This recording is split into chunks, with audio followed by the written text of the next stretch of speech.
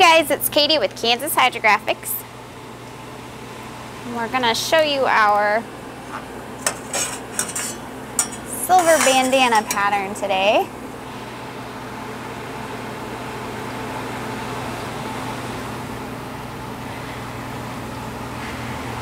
It is a full meter wide.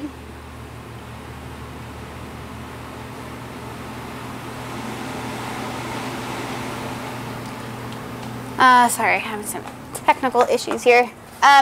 It is, I believe, identical to the rest of our bandana patterns. This one's just silver, and that's kind of hard to see there on the screen, but you'll be able to see it because we're going to dip it to a black speed shape.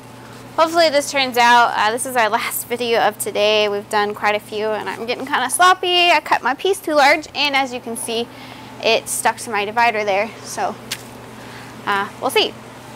And I've got some residue from the last film down there. Forgot to set my timer. So, this is anybody's guess to see how this will turn out. Shouldn't be too bad, hopefully. But I want to get to it quick because it's not dammed off. Holy moly.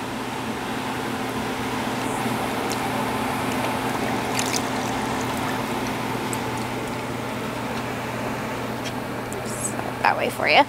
That does print really nice.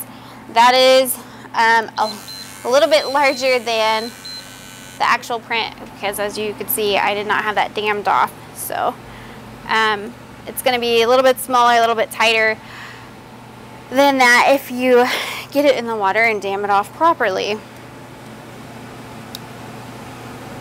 But I'm sure all of you experience the same. We're out, it's Friday afternoon, I'm ready to go home, and that was our last video, so hopefully it still gives you a good idea. That does print really well. It looks great on black. Any color, I mean, it would even show up on white if you wanted to use a white base coat too, but we wanted to show you how metallic-y it really is. So that's a great pattern, prints well. That's going to be in the miscellaneous section with the rest of our bandana patterns. Thank you guys for watching. Forgive me for my errors.